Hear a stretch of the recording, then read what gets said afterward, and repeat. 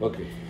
Dear friends and family and members of our wonderful community, I would like to say thank God for Lasana returning home yesterday safely.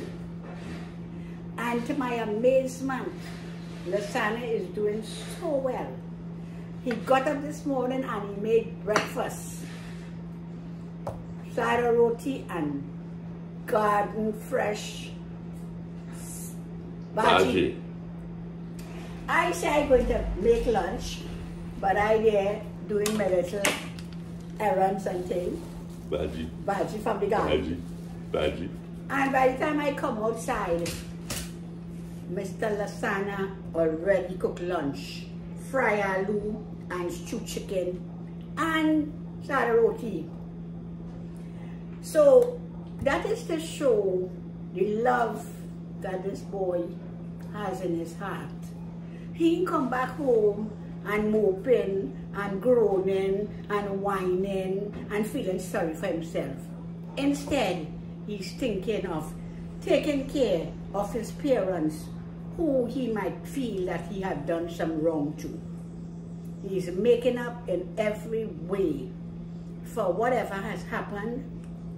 In his moment of discomfort, he did things that he feels that he regrets that he has done, and he wants to make up for what he has done. But we love Lasana, we love his spirit, and we love his cooking. We are going to support Lasana because he's a good person. That's right. Okay, hailing to every one of you who have so kindly supported us. Names too many to call, but all of you who has been in our corner and had a word of comfort. And for those who were otherwise, we pray to God for everyone.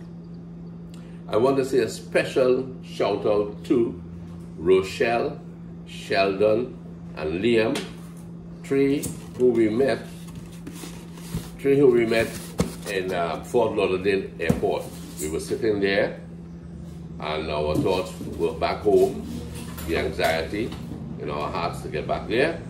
And this woman casually walked up, identified herself, identified us, and she said that she always looks at all the channels and they love Mr. Lasana. And her young son, Liam, I guess he must be about 13, he loves Mr. Sana. So who doesn't love Mr. Sana? Who doesn't love Mr. Sana? So we're thankful that they came forward. I later on went to meet her husband, Sheldon, and the woman said, I am so glad you came across to say hello. And that's the kind of folks that the world needs. We are not afraid to identify. We're not afraid to embrace. So my friend, I'm hungry. So. And this is delicious Lasana. You have not lost your touch. Not like you get some new recipes in the hospital. I hope I'm getting this name correctly.